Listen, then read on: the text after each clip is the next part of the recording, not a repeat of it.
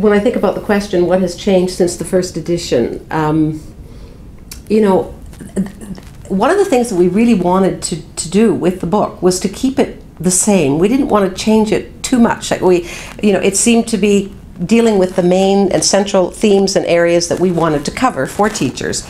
But what we realized with each new edition was just how much, I mean, there was so much new material to add every time, but we didn't want the book to get too big. And so we had to make decisions about what we were going to keep and what we were not going to keep, and updating the themes with the latest research. And so in that sense, the book has stayed pretty much the same in terms of its overall structure and the underlying themes that are there, but it's been refreshed with every edition and very much updated, because there's been so much more classroom research since we wrote the first edition of How Languages is Learned. I mean, tremendous amount of research that's been done since then. One very practical and fairly simple change that's taken place in this most recent edition, however, is something that we had discussed with our colleagues in developing the third edition, and that was the place of the so-called theory chapter in the book. And the way the first three editions were written, the theories of second language acquisition, or what we called explaining second language learning, was always the second chapter.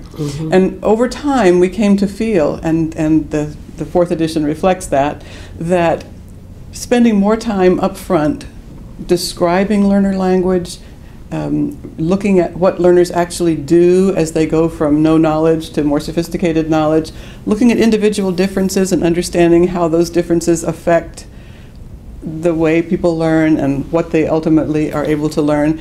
We felt that having that background would maybe prepare students better for the so-called theories chapter, which has now become chapter 4, because we have to acknowledge that many times students who are fairly new to this area are a little bit shy of so-called theories. So once they have a better grounding in language learner language and individual differences, then we're thinking that they'll be more prepared to understand what it is that we need to account for, because that's what the theories are. They are attempts to explain why things happen as they do. So we've moved what was always the second chapter, theories chapter, to be chapter 4 now.